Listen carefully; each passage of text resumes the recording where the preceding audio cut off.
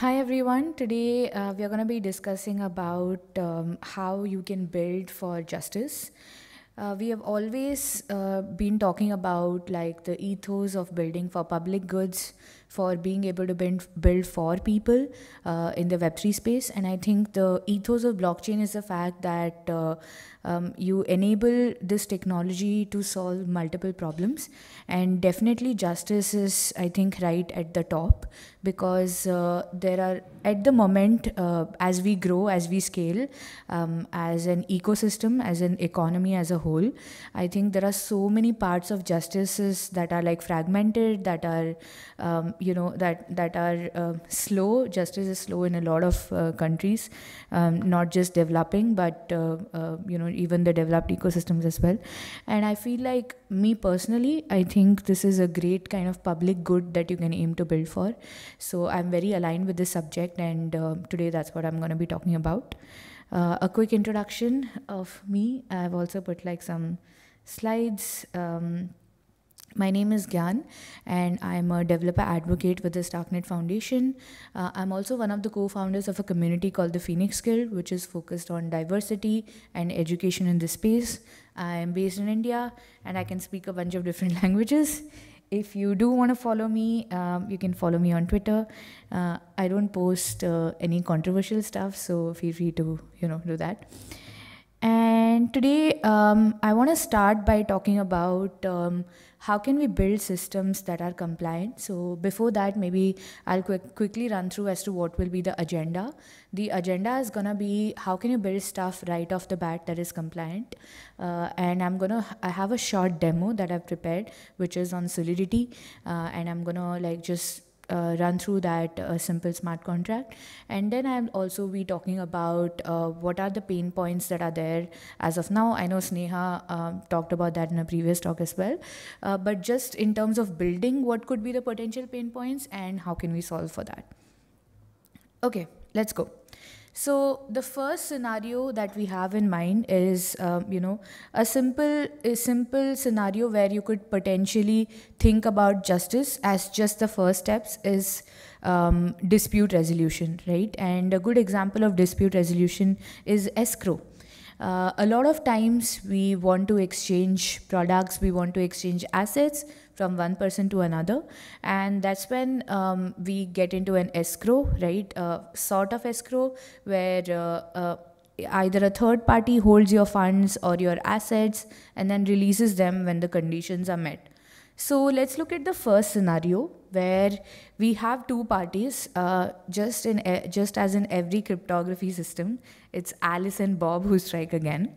So let's say Alice and Bob are in escrow and there's no dispute resolution required at this point, right? Life is chill and all is good. So how would you go about building something like this, right? An escrow in the Web3 context. So you will write and deploy an escrow smart contract, whatever is your platform, tooling, language of choice, right? You use that, and it has a simple logic wherein the smart contract can take in the funds or the assets of party A, and upon successful completion of or there is a proof that is submitted that the action or the transfer is successfully completed, that's when the funds or the underlying logged assets get released to party B. So the way you would think about constructing your solution is that you write a smart contract, which is an escrow contract, which has the logic, which will accept a certain type of proof basis the domain that you're building for, right? And which will act as the intermediary between party A and party B. So if you think about this, it's more like this is where we bring in the, idea of removing human intermediaries and trusting the code itself. Because when you write this logic that will disburse the funds upon completion, you're making this entire logic public and transparent on chain. I'll go through the smart contract in just a bit as well. And then the second step is then this is the process now where party A sends their funds to the contract. Let's say this is like a monetary sort of, transfer that is happening. So that escrow in that context. So party A sends funds which are stored in the contract instead of a third party having access to those funds. And upon completion, there is a proof or there is a call, whatever you trigger that to the smart contract. And there is no dispute. So, like I said, life is chill. Like Alice and Bob are nice people. They're like, like you give me money, like, I'm good, and I gave you whatever asset you wanted. So payment is now disbursed via the smart contract to party B, right? This is a great system, but this is a best case scenario, right? This is an ideal scenario where there is no dispute, there is no issue and everything is smooth. But when you think about, but general, our normal life is not like that. People are generally more unhappy. It's likely that there is a fight or there is an issue. There are different expectations, there are different perceptions. So that's where your justice system kind of comes into picture, which is already in place. That justice system is there for scenarios where things don't go right. So in this scenario, in case there is a dispute, if you write a smart contract like this in today's day, you are not ready for a dispute, right? Your platform is only supporting the best case scenario, the ideal scenario, which is what most of us are building today in Web3. We are always building for ideal scenarios, right? We are building for higher APYs. We are building for successful transactions. We are building for a situation where the network doesn't fail. But this is not the ideal scenario, and it's never going to be, right? There are always going to be problems. There are always going to be issues. And that's why I titled this section to be, how can we build systems that are compliant right off the bat? Now, let's say that you are familiar with hey, there is, a likelihood of dispute resolution. How do you go about this, right? Your step one, which is creating a contract or thinking about it from a contract perspective, remains the same, right? Now, this is your smart contracts are nothing but similar to your legal contracts, which are actually pieces of code that are replicating what you have in the legal context, right? They are slightly different because you have to think about them in the context of a working network, which is the blockchain network. And in a legal scenario, you cover a lot of different edge cases. However, in the blockchain scenario, you can cover most of these edge cases, but probably not all. You will still require some other plugins, some other form of human consensus for some of the things to happen properly. So your step one remains the same in this case. However, in your step two, not everything is good, right? So there is a dispute that is raised. So I'm sure Sneha also mentioned the different components of dispute resolution. I haven't put this as a 4 things that, one after the other are the only components, but this is like a rough idea of how would you resolve this dispute, right? So of course someone will raise the dispute. There's between party A and party B. One of them is not happy with this. And once someone raises the dispute, then you need to find a common party or an unbiased third party, not a common, but an unbiased third party who will help resolve this dispute. So you select a judge who will, look at the dispute, who will figure out what are the scenarios of this dispute, and they will come to a conclusion whether the dispute is in favor of party A or party B. So your second step is selecting the judges. The third, you submit evidences around, supporting one party, other party. Both of them submit evidences, etc. And then finally, looking at the evidences and, some elements around that, your dispute is resolved. The third step is settling this on chain, because now that you have a smart contract that has the logic for this entire escrow, you want to make sure that your settlement of the dispute is also on chain. So then you have the entire track record of what happened, what was the dispute associated with this particular task or this particular process, and how was this dispute settled. So for this, just to show an example, I have a simple smart contract that I wrote, and I'm going to just showcase that.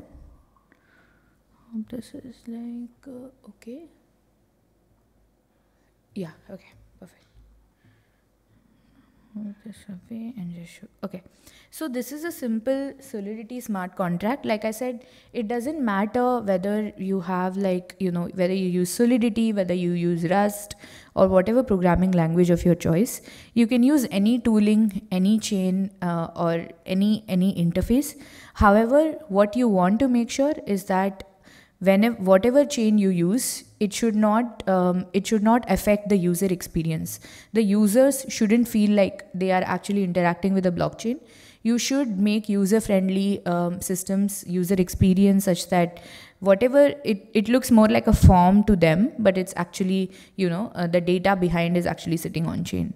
So in this case, as a builder, as a developer, how would you approach this, right? So you have an escrow contract, and this has the agreement, a structure. Like I mentioned, an agreement is like your legal agreement. A smart contract is like your legal agreement, which is, just replicating the terms and conditions that are there as part of your legal agreements that we have as of today.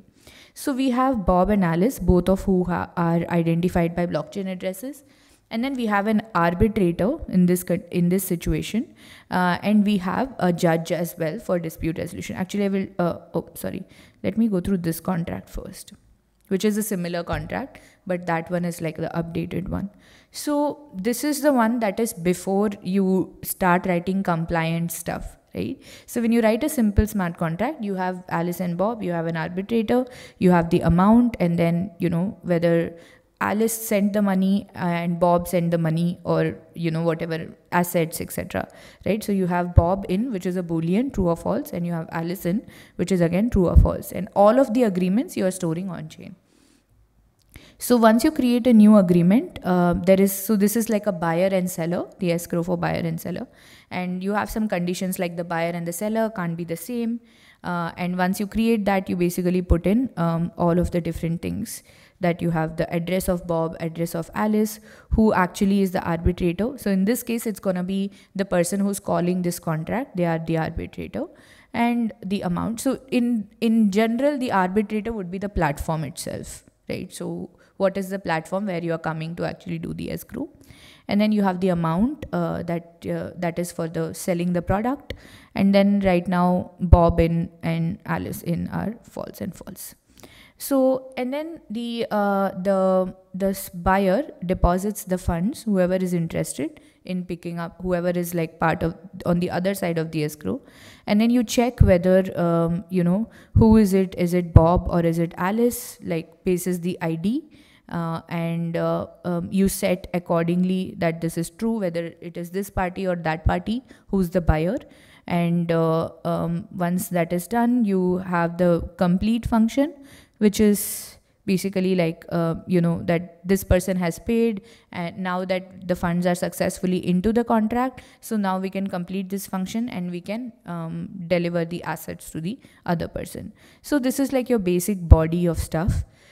If you see, which I did not expect this contract to have, some level of compliance, which is they have a refund function. That means they are thinking that there could be potentially a dispute where they would refund the funds.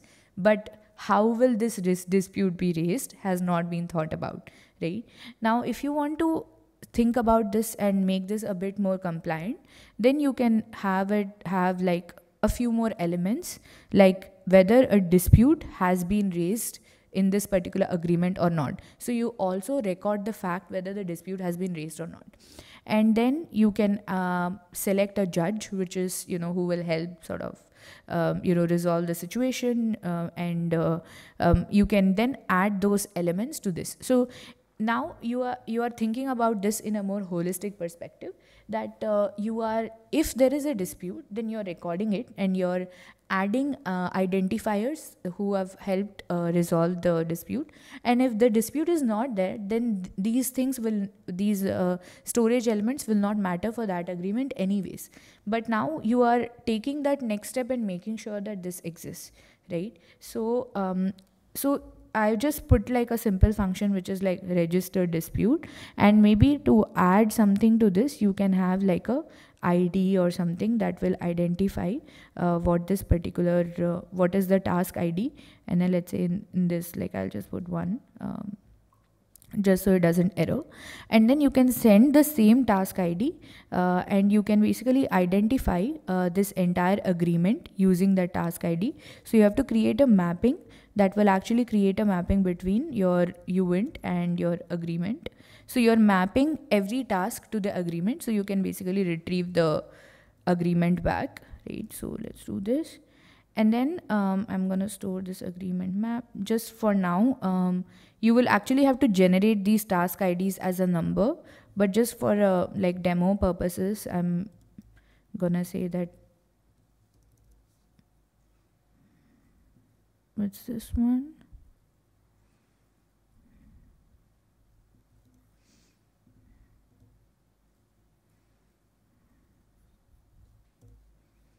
Okay, so I have now created a map which is mapping every task ID to an agreement, and now I can just retrieve this particular task, or in this case, since my agreement, it's only agreement of one, I can just now retrieve the dispute element of this and say that is dispute equal to true.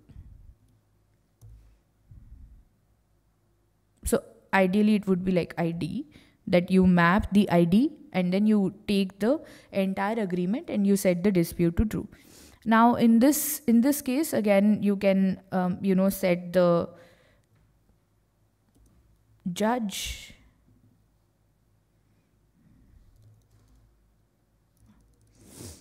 UNID and address of the judge. So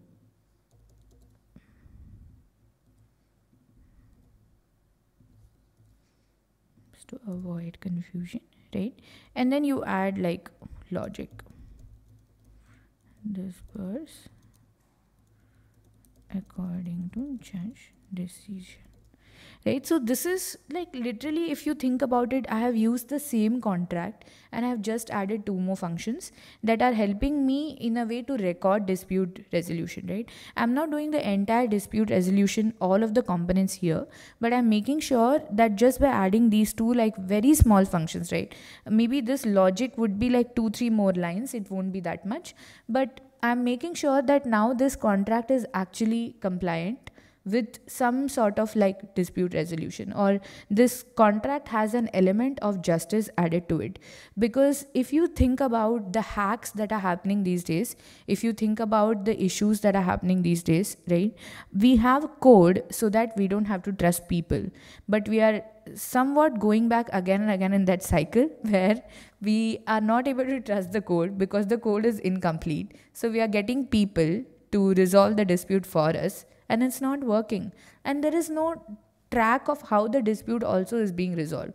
But now that we know that like things can be actually added just by adding some small components to your existing contracts, like I added these functions in like less than a minute or 2 minutes, right? And maybe I have to decide the logic that basis every use case how a judge could potentially resolve the dispute. That's how I will add more logic as to whether the funds will be reverted basis what the judge describes and all of that.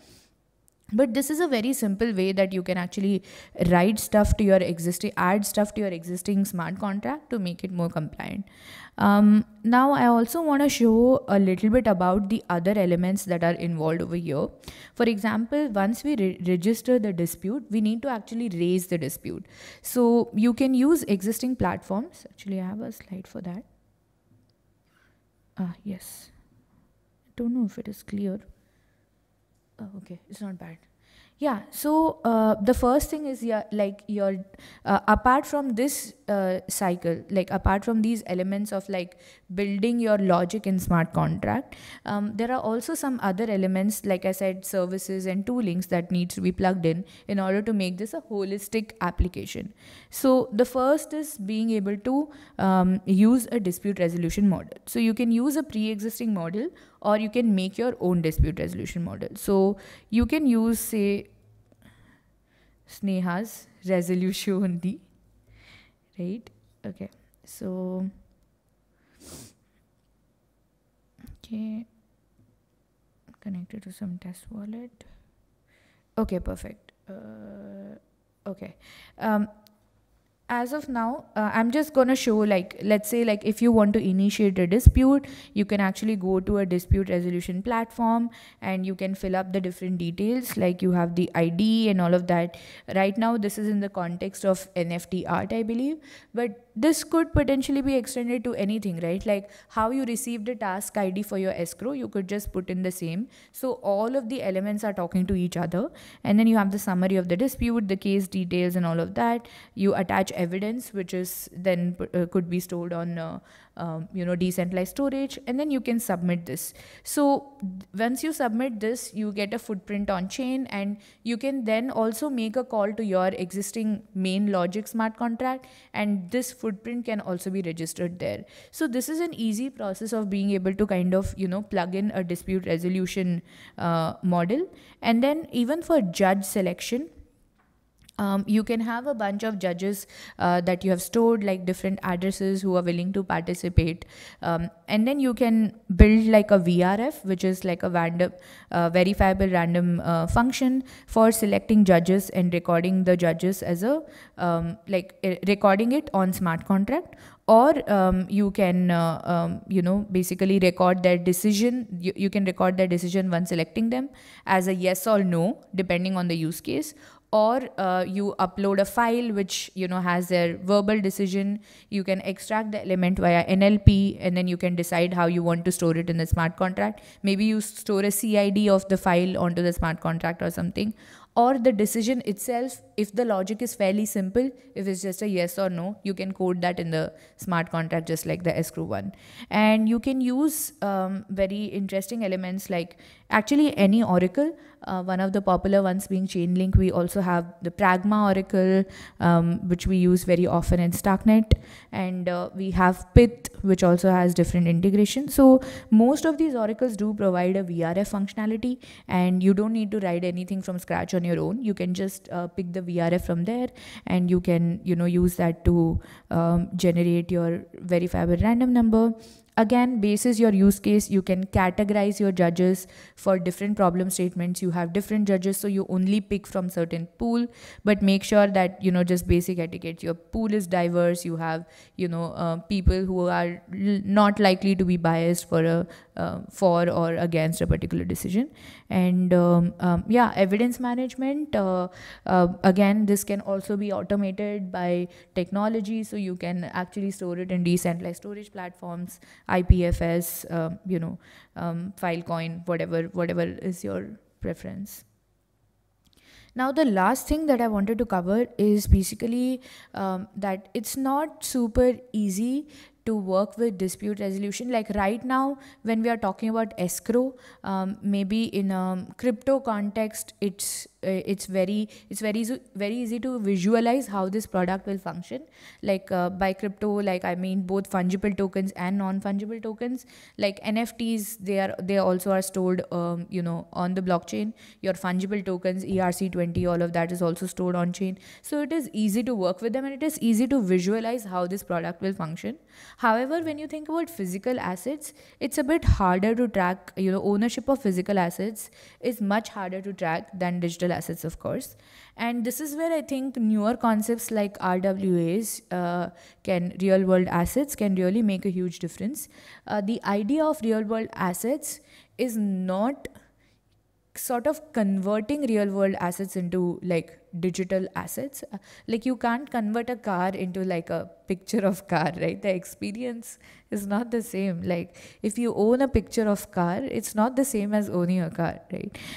However, what we can do is we can create a digital footprint of these physical assets, and being able to track these digital footprints will make dispute resolution much easier, if you think about it. Especially like in today's date, there is so much land dispute going on like across the globe.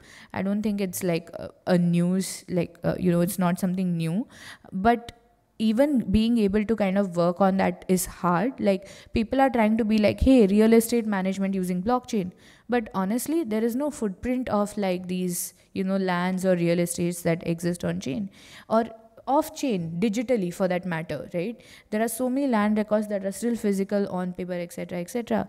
And the same thing with other important physical assets. So I think having that digital footprint of physical assets using RWA solutions is a great first step in that space.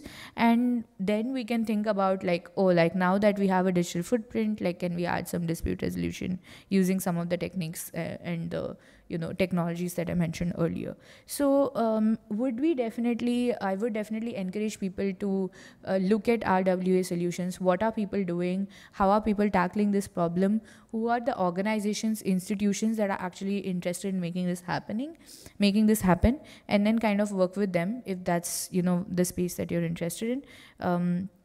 This is where also IPFS can make a huge difference, where you can store certain important information which is heavy in storage, so will be costly to store on chain, but you can store that on decentralized storage, because there is a documentation associated with like real world assets is a lot, and if you have to migrate that digitally to make sure that the footprint of that exists forever, then I think decentralized storage is like the solution that I would go for.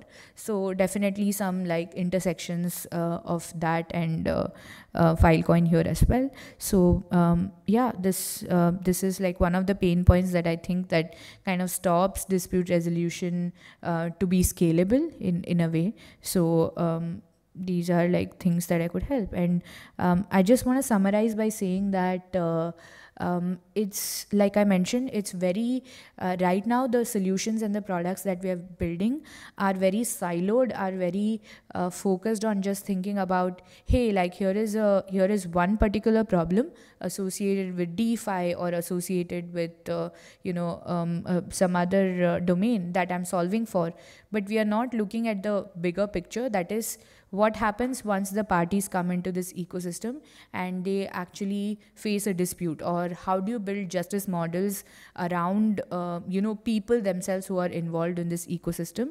And we have to start looking at it from that perspective, because honestly from a technology perspective it's not that difficult to build this solution, but it's just the change in mindset I think that needs to come, that oh, like we have to also think about people that are interacting with this ecosystem. And that's where I think like justice, just the overall umbrella of justice, kind of makes sense, and solutions around that space. So yeah, that's pretty much it. Thank you so much for having me, and thanks Neha for inviting me to the talk.